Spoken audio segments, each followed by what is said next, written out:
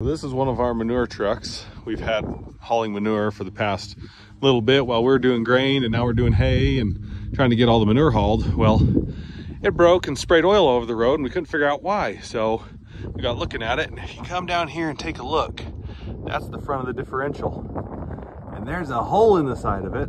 It just broke out from the inside and sprayed the oil over the place. So we have our mechanic looking for parts. This is an old truck that they don't make a whole lot of parts for anymore, but that's not going to work very well.